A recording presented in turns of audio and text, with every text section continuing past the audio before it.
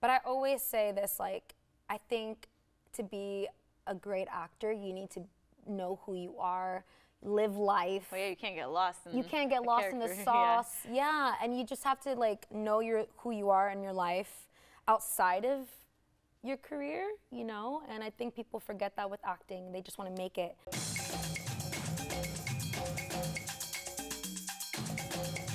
Welcome back to the zoo. We have a guest who's not just talented, she's also a fashionista. You can see her as Nails on Mayans on FX.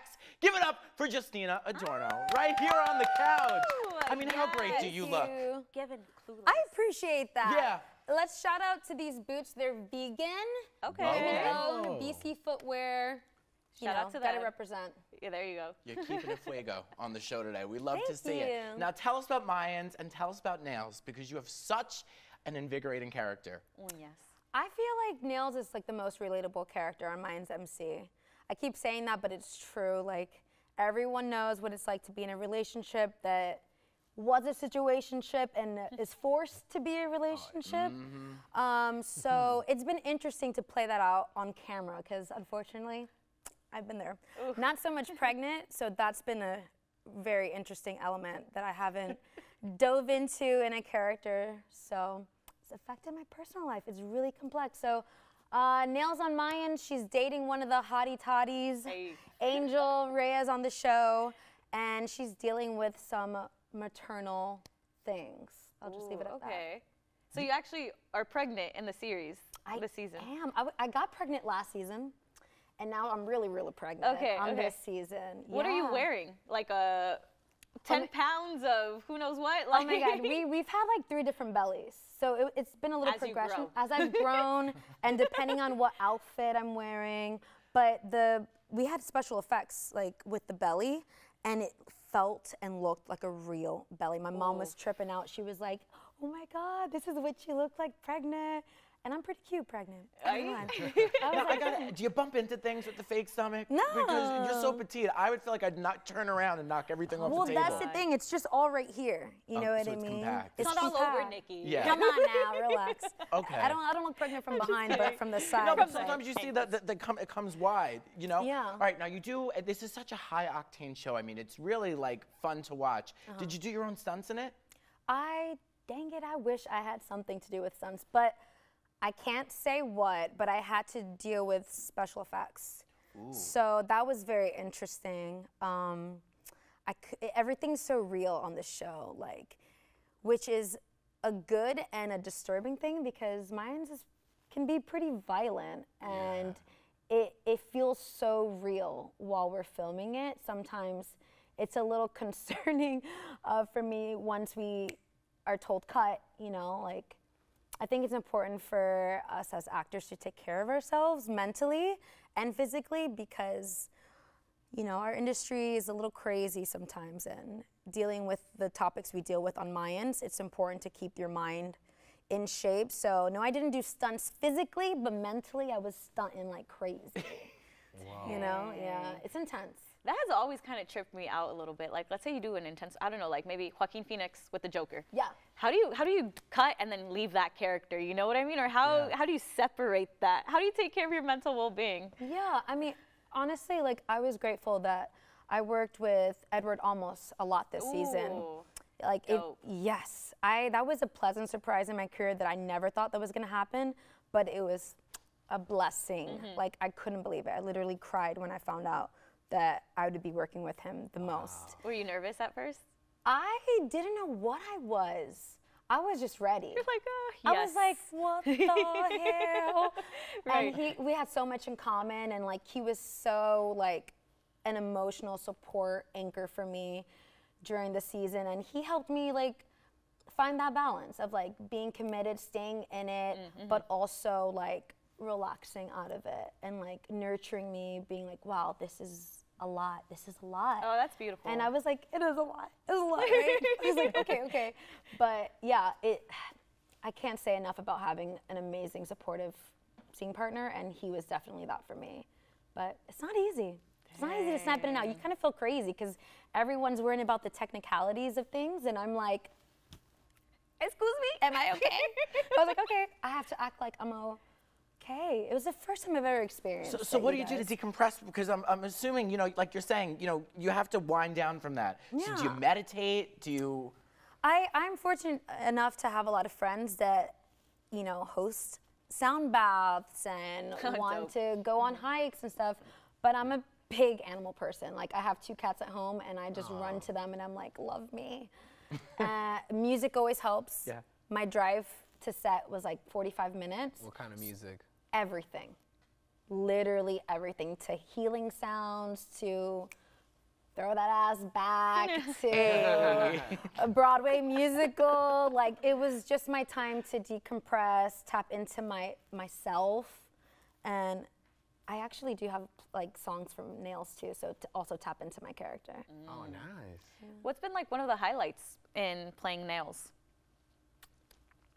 Definitely working with Edward.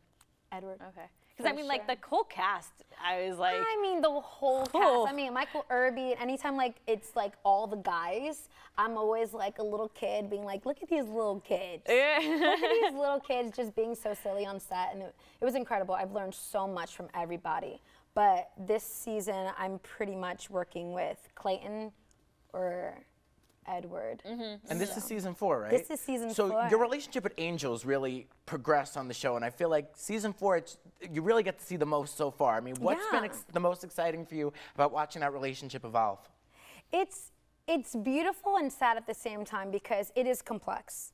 You know, you see these 2 people who are trying to make it work, trying to get through their traumas, trying to prepare for parenthood, but still going through their own personal dramas.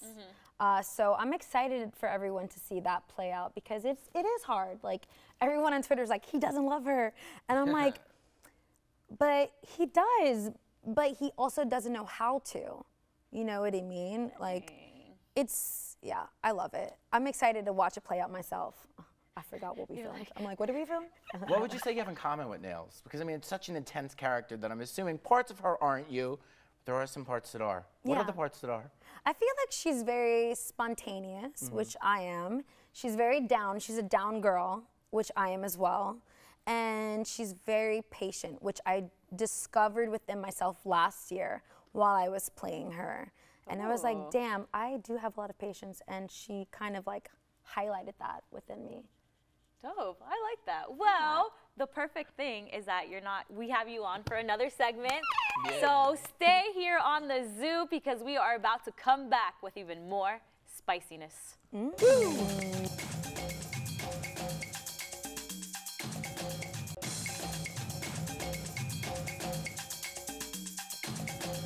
All right, y'all, we are back on the Zoo. We got Martin, we got Nikki, we got me, and best of all, we got Justina Adorno. Justina Monica Adorno. Monica Adorno. And 23andMe says it might be Italian.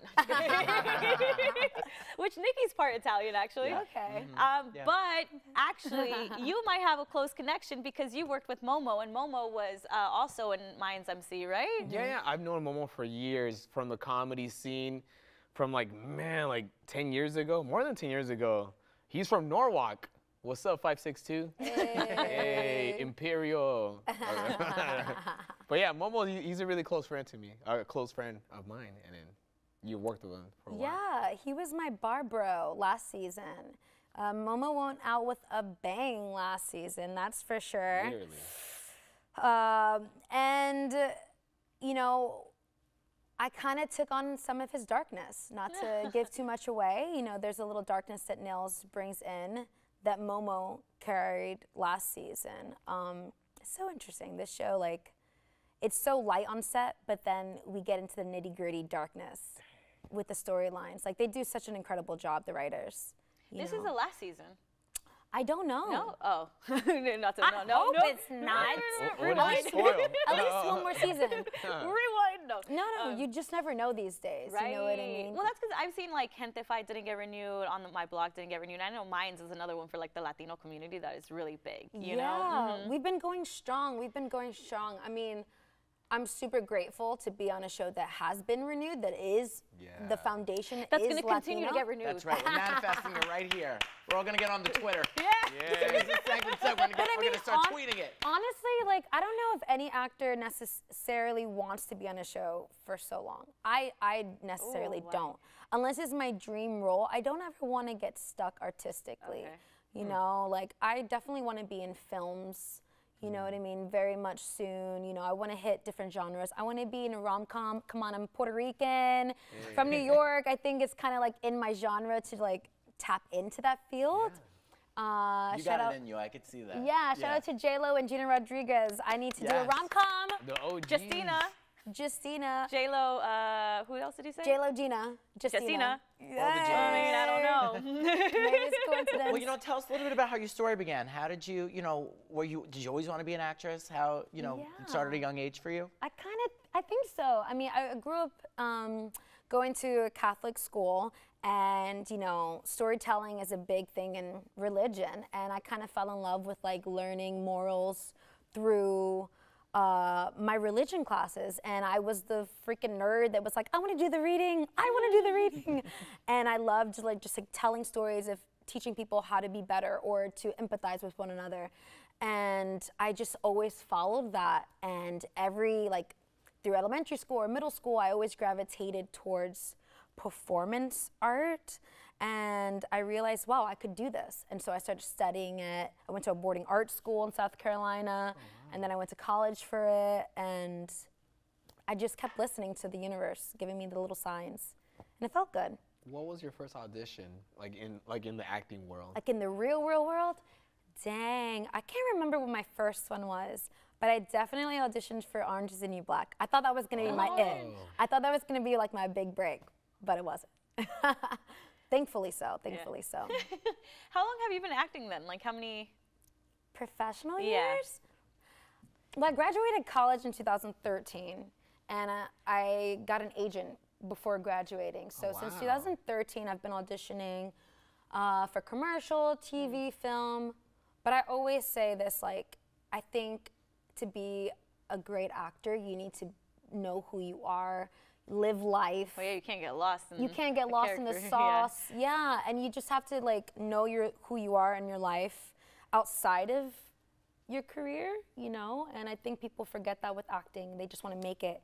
And I'm like, you'll be a better actor if you go on that trip, if you date that person. Yeah, go get your heart broken. Find a new hobby. You know You what I have mean? things to draw from. People Exactly. don't get it. You know, Life you need experience. the emotional trauma to pull from Yeah. Go and to get be on some some scene. emotional Work on your traumas so that you're like, okay, now I know how to convey that without being so attached to it.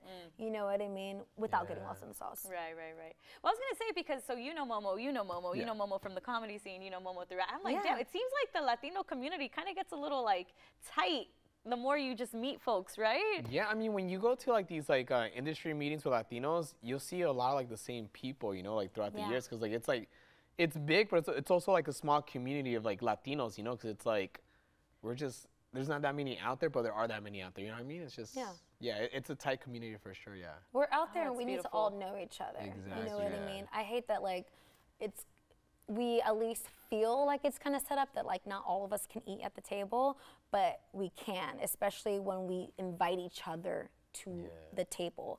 Because like you said, we're always gonna bump into each other.